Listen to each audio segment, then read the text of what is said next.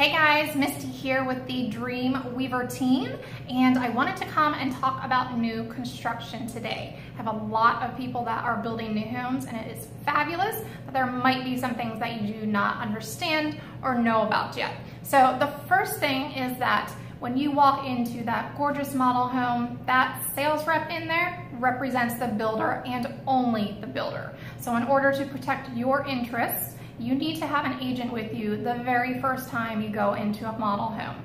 And a lot of people go in without an agent because they believe that they are going to get a better deal because the builder doesn't have to pay an agent if they don't have one with them.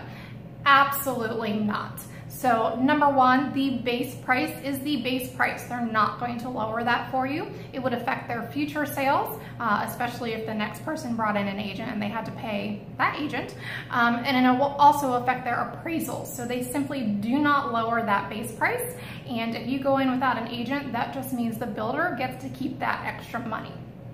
So always take an agent with you. The builder is going to pay for it and you are going to have protection. So some of the things that your agent is going to do is look at different communities that the builder builds and see if you can save money in a different one.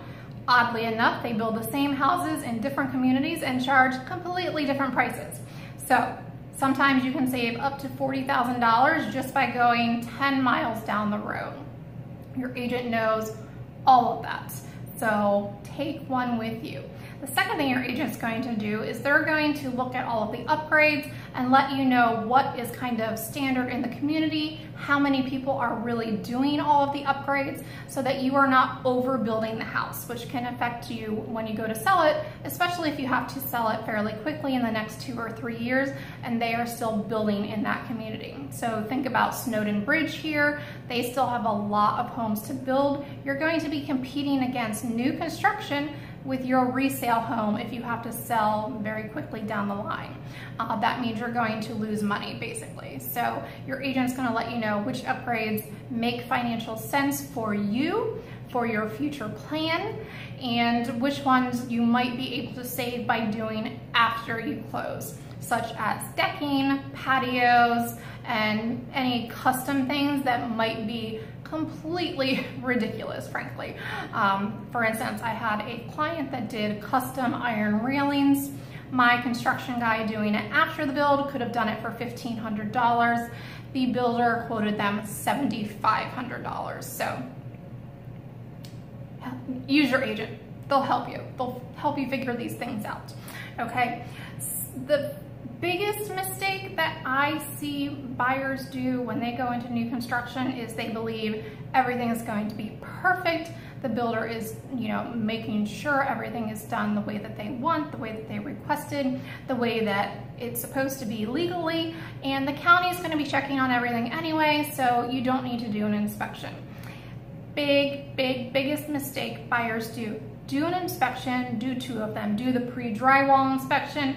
They've got the house up, it's wrapped, they've got most of the electrical stuff in, most of the plumbing, and you can see everything behind the walls, because when that drywall goes up, you're not going to see a lot of problems. They're going to be covered up. So you need to have that pre-drywall inspection.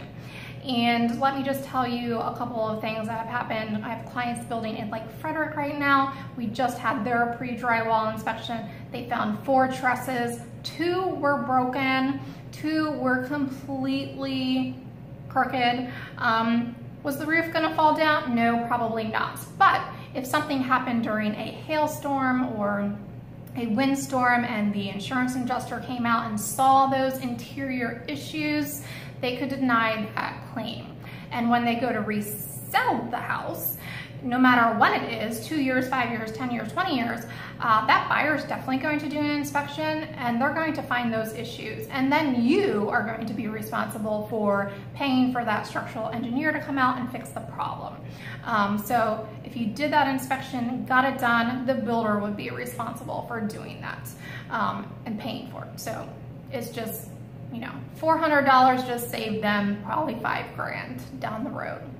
So do those inspections and your agent will let you know that. So if you are thinking about new build, please reach out. I'm happy to go with you to any model home talk to you about the process and see if it's right. We can also discuss building with a custom builder, even if you're picking a plan from a website and you want to buy a lot and put it on there. I have builders available for that and can protect you in that situation as well. So if you have any questions, let me know. Bye guys.